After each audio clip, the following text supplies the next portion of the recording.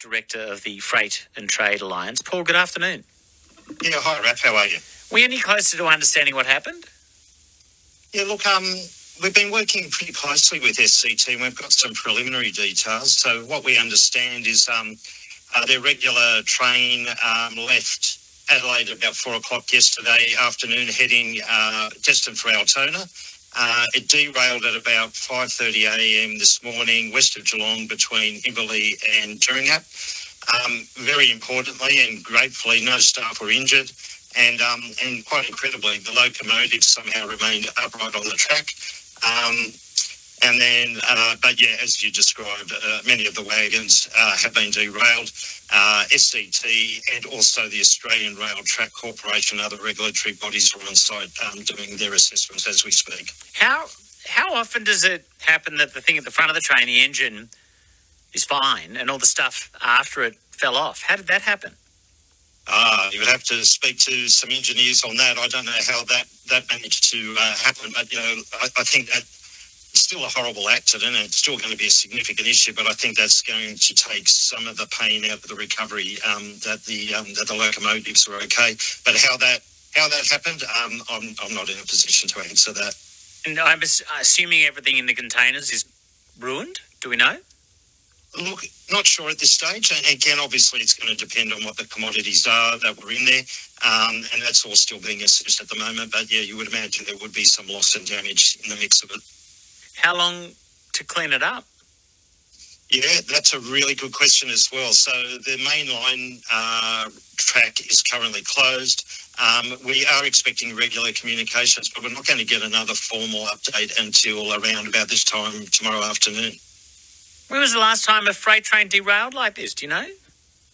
Well, we haven't seen anything of this magnitude for a while. I know in New South Wales, with the rains that we've had there, we've had a lot of landslides and the like, which have actually blocked the rail and caused enough disruption even with that, without having a derailment. But to have an actual derailment is not a common occurrence at all. Even when you cast your mind back to February this year, when we had the massive rains in South Australia, which affected the east-west there, we didn't have a derailment there, but we just had enough extreme weather conditions to cause a major disruption then.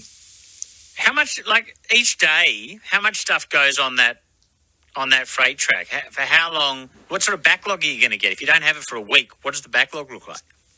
Yeah, look, I think if this would have happened maybe 1 or 2 years ago or longer, we probably would have suffered more. I think with the fact that we've had such bad weather conditions and these type of disruptions, plus all the issues affecting global supply chains, I think the one thing that sort of works to our favour is that we've moved away from a reliance and an expectation on just-in-time deliveries, and a lot of our retailers, grocery stores and the others are warehousing essential products, right, and sort of preparing more for a just-in-case rather than just-in-time environment. So that has other costs. That means, warehouses are filling up and that comes with more costs, but I think it's just a reality of these emerging issues that we're facing, that stock on hand is going to be a more and more common thing.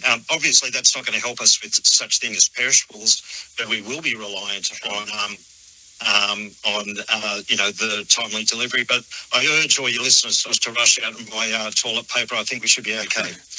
And how many people normally drive a train like that? Is it one person or more than one? No, I think you've normally got a couple of people there. But again, as we said, we're incredibly grateful that although we've got the inconvenience, we've got no injuries or loss of life. And I hope this isn't too ignorant. The engine's at the front of the train, or is the engine at the back? At the front. At the front, right. And so that both the drivers would be at the front, or both of the people in control would be at the front? Yes, yeah. Okay. And we don't know, no idea how long? We don't know how long. Hopefully we get some relief. And again, I suppose the only good thing about all the disasters we've been facing is that we're getting good at contingency procedures. So when we had the major issues east-west back in February, we had a situation there where the previous federal government relaxed some of the international shipping rules and allowed the foreign-owned shipping lines to carry containerised cargoes around our coast.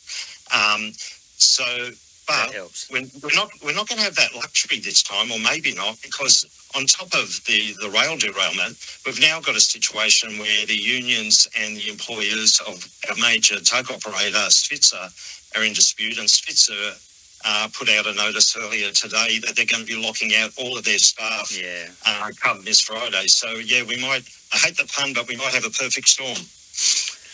God, grim. Thank you, though, Paul. Appreciate it.